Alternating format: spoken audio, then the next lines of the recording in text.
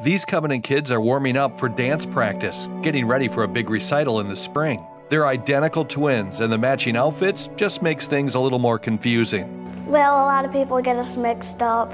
Like, when we go into a new grade, we have different teachers, and then it takes them a while to get to know our names. The girls meet at the studio once a week, 3 hours of practice to get ready for 4 different dance and gymnastic routines.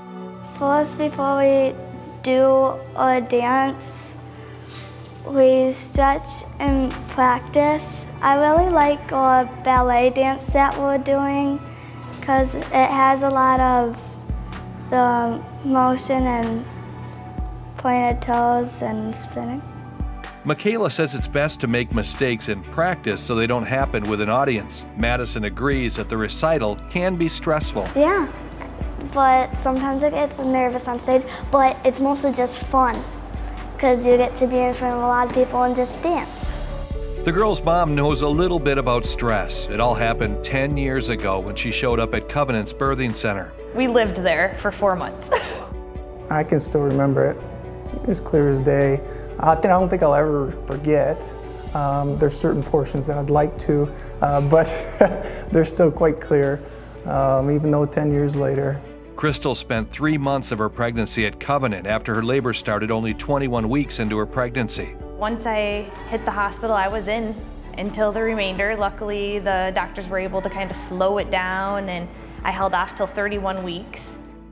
Doctors soon found out the twins were developing in a precarious way. Mono-mono twins, they're monochorionic, monoamniotic, meaning there is no membranous tissue between the two children within their in utero. So there was direct contact with each other, and where they could very easily have a cord wrapped, or either one could reach out and grab the cord.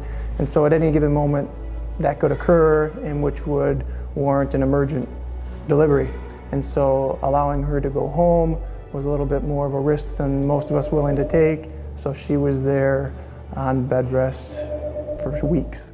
The time apart was difficult for the young family. Very stressful, but the staff there too were very helpful in keeping us relaxed and monitored close. So. Crystal had to deal with hospital life for weeks on end, but the 45% survival rate of the mono-mono twins was kept from her until the end. I didn't want to know. The doctors asked me, and my husband went and found out, and I didn't want to stress during the pregnancy, so I didn't know till like a week before I delivered. Matthew is a nurse practitioner, and he says his knowledge of medicine did help in his understanding of the situation. I think it did help in some aspects for sure. But as a new father too, you can't help but get a lot of that, those jitters, and a lot of that clinical experience goes away with a lot of that anxiety too. And so I found myself asking the same traditional questions that any new father would.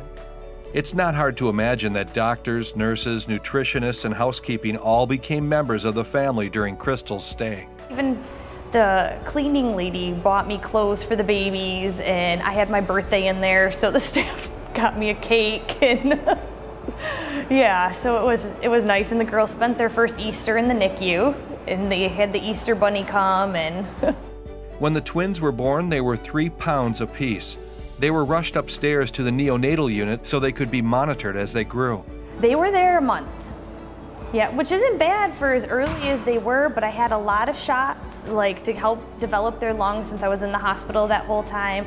So that kind of helped out a little bit. My one did end up with some asthma problems, after her being preemies, and so we're in and out of the hospital into the peds unit as well. The staff at Covenant became a second family to the Shapners. The doctors and the staff were amazing. They were all great. The NICU was great. I remember there was some older ladies that used to make hats for the little babies in there, and so that was a great touch. The staff up there did great. They allowed you to come in direct physical contact with the babies, and they guided you through every little insecurities you've had, and it helped you feel pretty comfortable.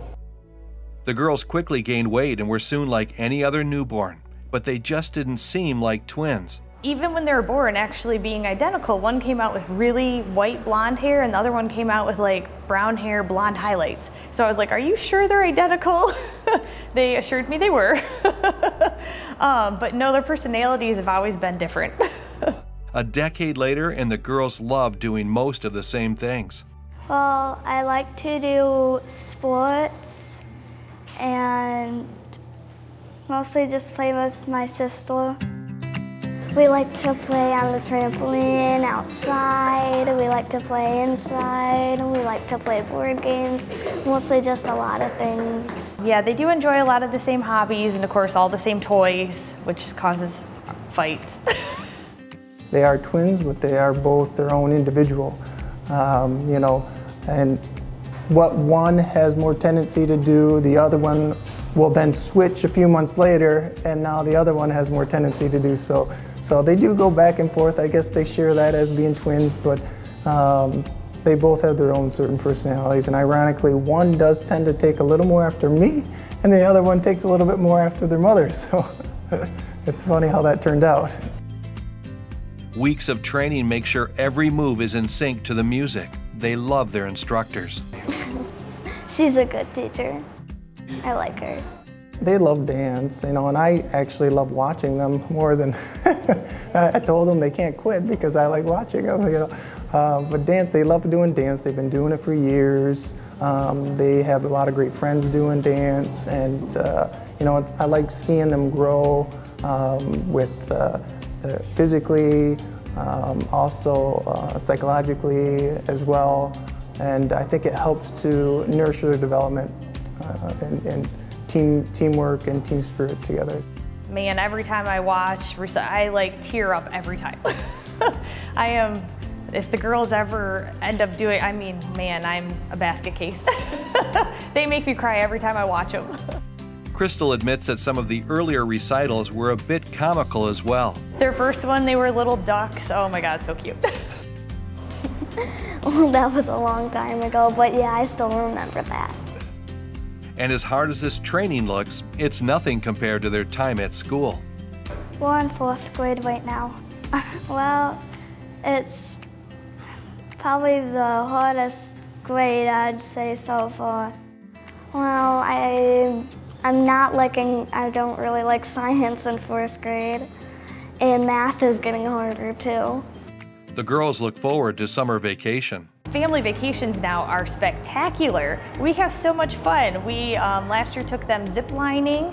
We went whitewater rafting. We've been hiking to waterfalls. My favorite so far was probably going to Tennessee, going to the roller coaster park. It's interesting that Makayla likes roller coasters because that's how her parents described their life before the kids were born. It's been a roller coaster for sure. Rough start with any premature children and with their medical issues that we've kind of rolled with the punches, and they really made remarkable recoveries with things. Now today we've really came together into this close-knit family, and we do everything together.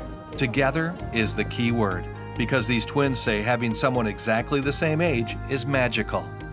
Well, then I always have someone to play with all the time instead of playing by myself, and someone to support me.